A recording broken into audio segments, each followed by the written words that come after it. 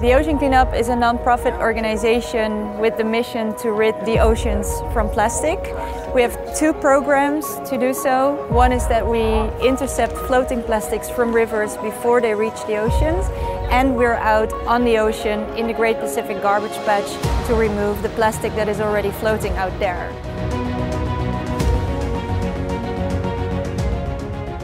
Hello, I'm here with Stella Berg. She is Catch Management Director for the Ocean Cleanup.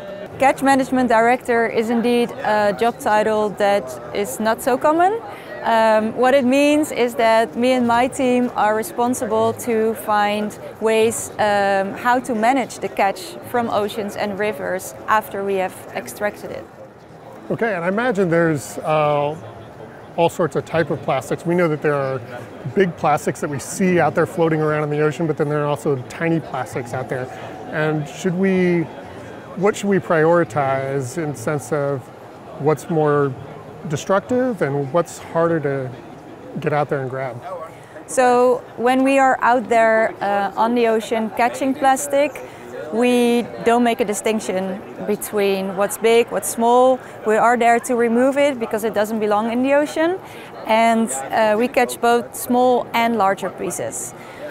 Once the plastic starts to degrade and break down into smaller pieces, it will get more difficult to collect it. So our priority and the urgency to remove the plastic now is also to prevent it from breaking down into smaller pieces that will be more difficult to extract.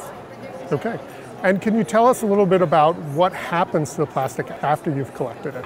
When we get the plastic out of the ocean, first what we do is on board of the vessel, we sort it into two main fractions, two main types of plastic.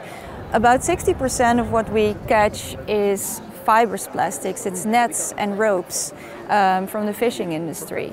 The other 40% is hard plastics. It's all kinds of objects, sometimes parts of objects. Anything you can think of that floats can be in the ocean. So the first step is to segregate the two types because they require different recycling technology. So the hard plastics go to one recycler, the fibrous plastics go to the other recycler. And we currently work together with two recyclers from the Netherlands. So we bring the plastic back to shore and then ship the containers to Europe where they get recycled.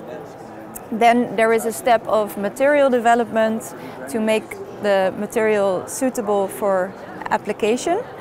And the way we're set up at the moment is that Kia, who is our global mission partner, they fund our operations and they get to use our ocean plastic in their electric vehicles. Oh wow, great. And roughly how much plastic have you collected from the ocean so far? So combined from oceans and rivers, we just reached a pretty amazing milestone of 10 million kilograms. Wow. Last year we collected 150 metric tons of plastic from the oceans. Now the Great Pacific Garbage Patch is an area twice the size of Texas, in between California and Hawaii. And we have estimated that approximately 100,000 metric tons of plastic is floating out there. So there is a lot of work still to be done. Yeah. We require, of course, the funding to be able to do that and to scale up this operation.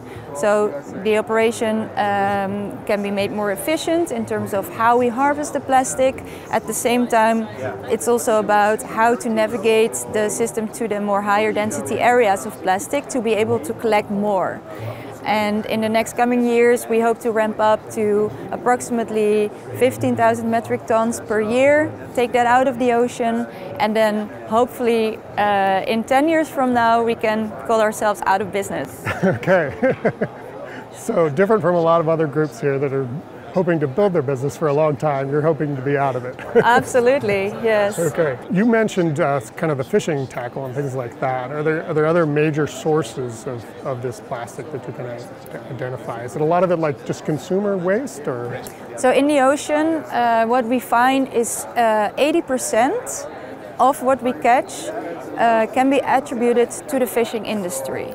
So that's both the ropes and nets, as well as crates, barrels, and other items that we find there can be attributed to the fishing industry. We do a lot of research at the Ocean Cleanup to understand the problem and the best ways how to address that problem. So we do modeling of the garbage patch to see how the plastic floats and how it moves. But also we do research into the origin of the plastic that we collect. What can the plastics industry do to help with this problem? There's many ways or many moments in the whole value chain of plastics where plastic leak out of the system and eventually might end up in the environment. And it starts all, of course, at the production of plastic and then into the waste management infrastructure. So it's a combination of the two that where there's a mismatch, you will find plastic leaking out of that system. And I always think about the concept of reduce, reuse, recycle, recover, and dispose. And along these steps, there are plenty of things that can be done to avoid plastic leaking out of that system into the environment. And coming back to the work that the Ocean Cleanup is doing, cleanup, especially from the ocean, is very costly. It's not something you should be wanting to do. Making sure that it doesn't end up in the ocean in the first place is important. However, cleaning up what is already there is also important because the plastic won't go away by itself. And I would say one of the biggest needs that we have as the Ocean Cleanup is to fund the operations and make sure that we can continue to go out there and fish out the plastic. Right. Okay. Well, thanks very much.